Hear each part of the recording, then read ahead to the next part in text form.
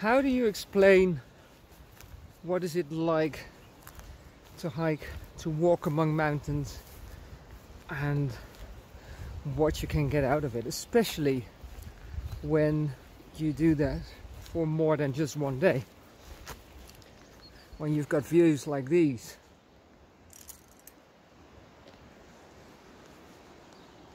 And when you walk down trails as beautiful as these. How do you explain that? And I was talking about that just now with my friend that I'm hiking with today. And I'll try to give you a good impression, to give you an idea of what it is like to hike among mountains, of what the benefits are, what the joy of it is that it brings you. There is, of course, the physical aspect of knowing that you've accomplished something that you perhaps didn't know you were capable of. That long climb that you managed, or that long descent, or the fear that you conquered when you were looking at a passage you didn't think you were capable of crossing. And with a little bit of deliberation and thinking about how you were going to do it, or maybe with a little bit of help from some friends, from me, from fellow hikers, from fellow participants, you managed to pass that passage. And then there is the mental aspect of it. Again, that bit about being able, showing yourself you're able to do something that you didn't think yourself capable of. But also the fact that you have to concentrate on what you're doing physically.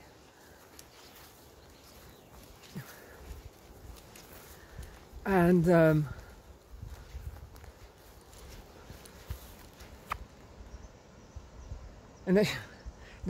like I was saying, I'm just distracted by the view here. Let me see if I can show you. Look at this. So also the fact that you have to concentrate on what you're doing, and that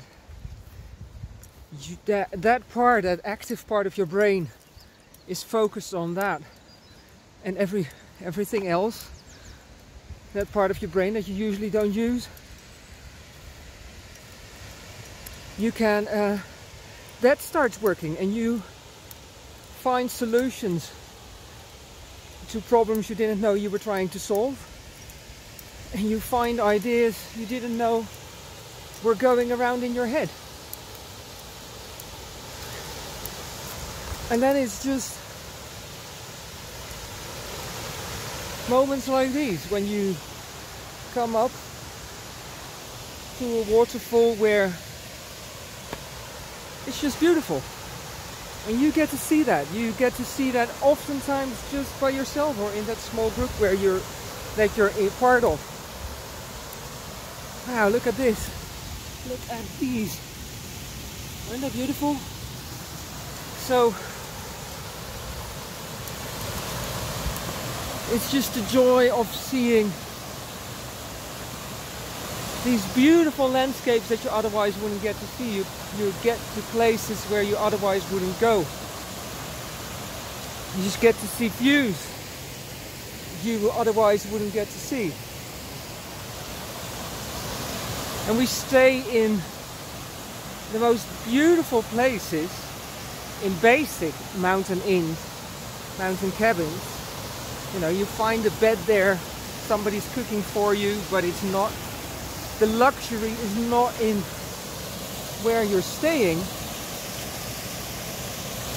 The luxury is in the landscape that you're traveling through, that you're hiking through. I'm going to have to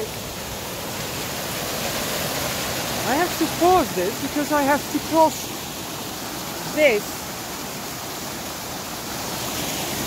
and I have to concentrate while I'm doing that. So I'll be back. I'm back.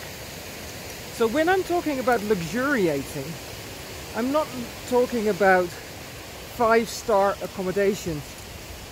I may not even be talking about 3-star accommodation.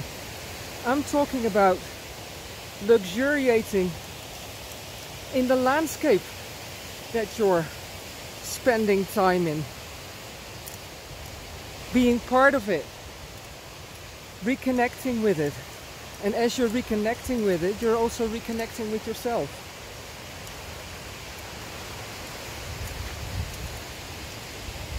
It's when you come home, when you come back after this experience, you don't just bring back moments that you can always go back to, that you can bring back into mind and revel in and enjoy.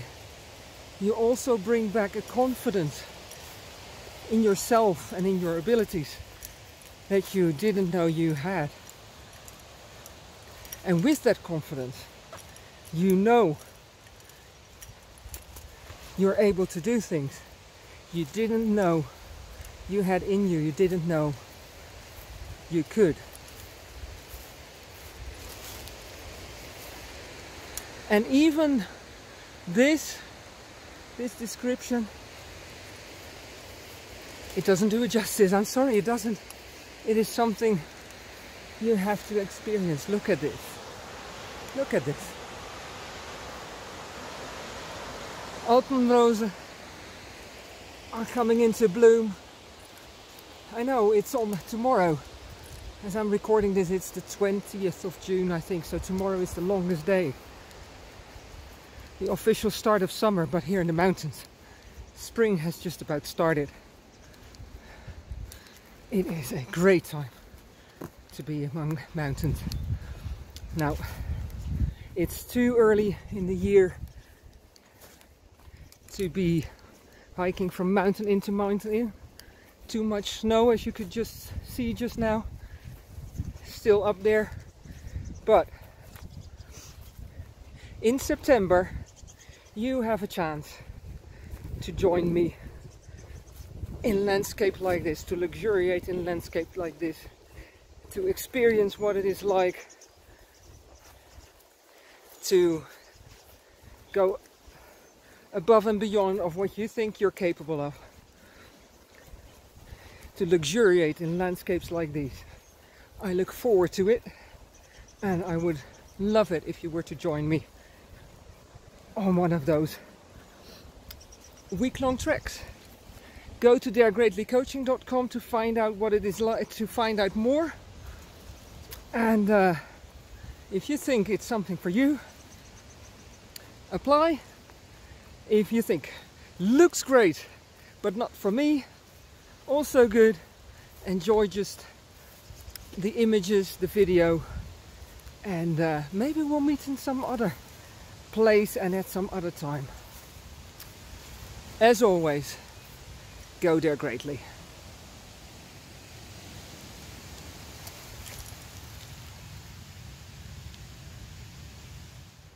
Yep, back again. I just thought of something else, because I see my friend, I don't know, if you look at that cabin down there, you can see a small figure moving through the landscape. It looks really small, doesn't it?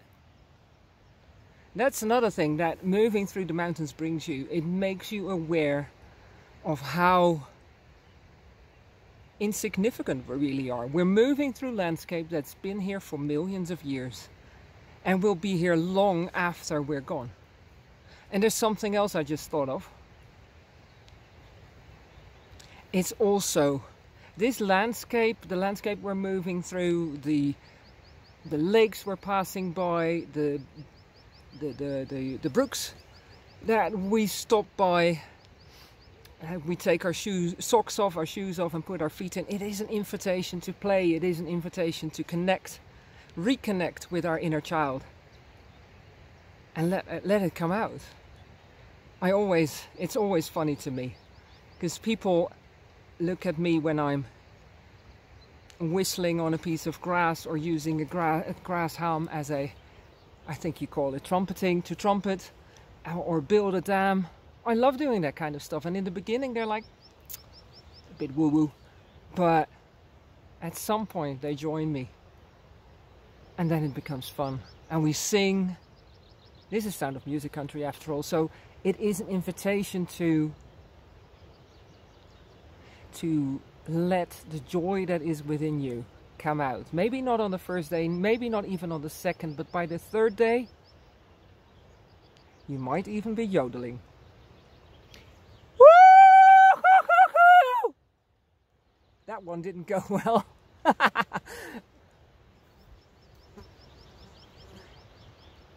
Enjoy. As always, go there greatly.